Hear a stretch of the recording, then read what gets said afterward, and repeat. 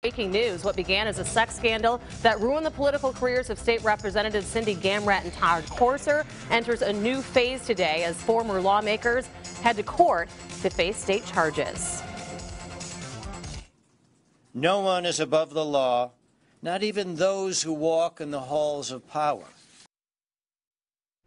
And that was Attorney General Bill Schuette last week talking about the charges filed by his office against Todd and Cindy Gamrat. Right now, Gamrat and have to face those charges in a Lansing District Court. Thank you for joining us this afternoon. Let's get to Local 4's Evrod Cassimy. He joins us now in the newsroom with this breaking news. What's the latest? What happens next? Well, Rhonda, the story of former State Representative Todd and Cindy Gamrat is changing a bit today. They were embarrassed by a sex scandal last year, but today they're being charged with felonies in connection with that whole scandal. The two Republican lawmakers, who both got strong support from Tea Party members, admitted to having an extramarital affair, but they were accused of covering it all up, and that led to resigning from the legislature and Gamrat being expelled. Now the state attorney general has charged Gamrat and with misconduct in office, and faces an additional charge of lying under oath.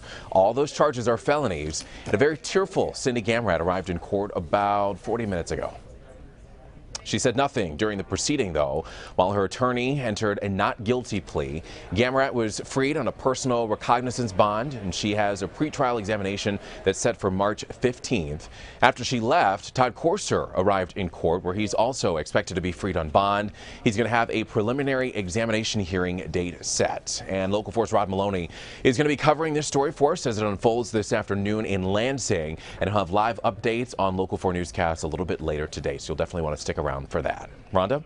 Absolutely. So, Evrod, you mentioned that these charges are felonies. So are we talking about prison time for and Gamrat if they're convicted? Well, that is what the law calls for, Rhonda. And conviction on charges of misconduct in office can bring a sentence of up to 5 years in prison. Then the perjury charge against has a maximum sentence of 15 years in prison. So it's very clear that these are very serious charges for both of these former lawmakers. And again, Rod Maloney following the very latest in this story. So you'll definitely want to stick around for that. All right, sounds good. Thank you very much, Evrod.